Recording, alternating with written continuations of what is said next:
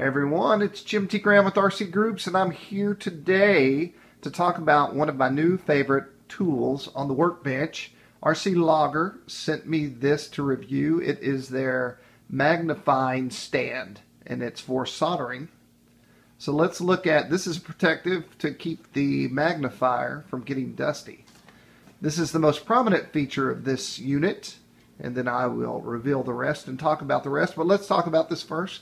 This is a 4x 2x magnifier. The coolest part is that it has 16 LEDs, which really light things up. I've had units like this, not as nice as this and not as big as this, but the magnifiers never worked. They're on some weird wobbly metal piece that never really got to where I wanted it to be so I could see the piece I was trying to solder. And ultimately I thought they looked really cool, but I never used them. This is on a stock that works and will go anywhere I need it to. You know, it's not going to fall over if you put it all the way forward, which a lot of them will do. It'll go all the way back. And then if you needed it, I use my gator clips a lot to tin the ends of wires, and so this is totally functional. I could totally use this. And then we have the 4x for super close, which you might want to use on a PC board or something like that when you're really doing it's tricky stuff. Now we're going to raise this up, but we're going to utilize the LEDs because they rock. And you have your standard gator clips here, which, you know, this is usually what comes on these things. You know, it rotates up and down. You can move it up, back and forth, anywhere you want. I like them like this usually.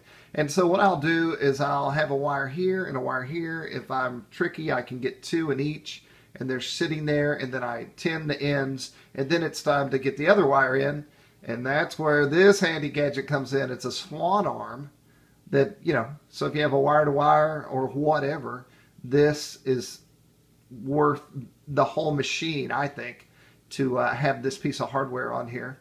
And then there's another unique feature that I got with Paul Honorato on the internet just now, because he has one of these, and I said, what is this? So we don't have a documentation on it, but we think this little plastic piece is a guide for your solder.